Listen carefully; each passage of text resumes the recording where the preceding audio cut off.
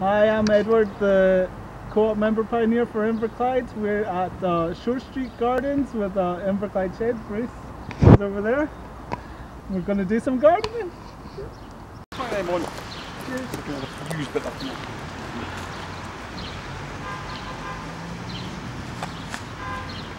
Oh, it's got Wolverine. Obviously, you should have pulled right. Just plant it. Plant it like that. Don't worry about gaps in between. We'll fill them up. No Try and worries. get it as close as you can to the cane, because we're going to tie them to the cane. Basically, they're going to grow up the cane. The giant beanstalk now. We're going to do each of them. Okay. Awesome. Be a bit hard. Yeah. No, it's okay. And just wipe. It's okay. It's okay. Just plant it in nice and firm. Should be a wee triangular reach at the bottom. That's all you need. Wasn't as easy as it looked. No.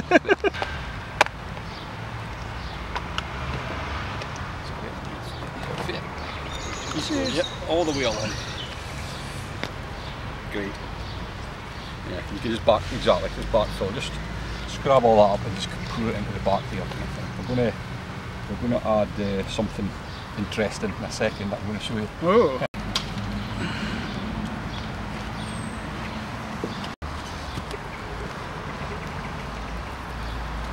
It can do. We'll add more strings when we got once it takes a hold. Look, so I'm going to show you one that is doing it already.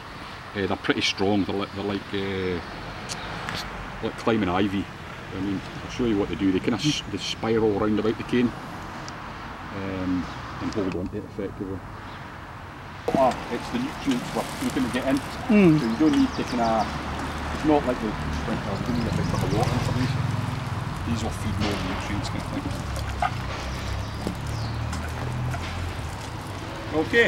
Last year you got the co-op fund and you got it again this year. How did that help the Shore Street Gardens and how will it help Muirshiel? It's helped them all, kind of thing, but mainly Muirshiel Garden, which is our other garden, we're setting up. What we lack here is propagation facilities, so we're going to have that up at Muirshiel, and the idea is to have local schools coming to learn about growing in there. So we've already had St Michael's come up, and we've been working with them with the John Muir Award, and we've helped set up their garden on the back of being up at Muirshiel as well. What we're also looking to do this next year is try and improve the accessibility of all our spaces. So Muirshiel has got quite a steep ramp, so we need to make that more accessible. The wood chip paths here, wheelchairs can get in, but we want to make it more accessible and put in paths and things as well. And also up at Muirshiel we want to expand the number of beehives that we have so that people can learn about bees. Bees, if there's no bees, there's no humans. So as simple as that. So these are a couple of cards from the co-op. It's got seeds in it. Yeah. Wonderful. Yeah, absolutely. Keep them dry because they might start kind of propagating when they get a bit wet. We're just about to head into Rig Arts now and give them a wee surprise. Jordan's textures and see if he knows.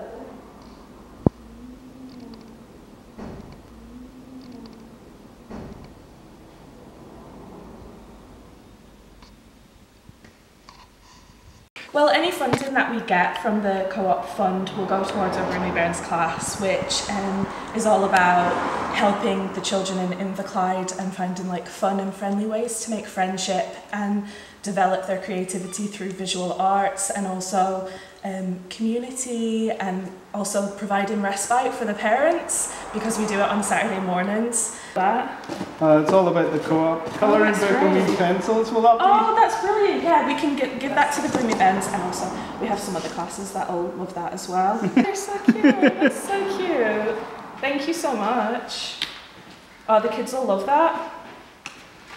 And the tutors.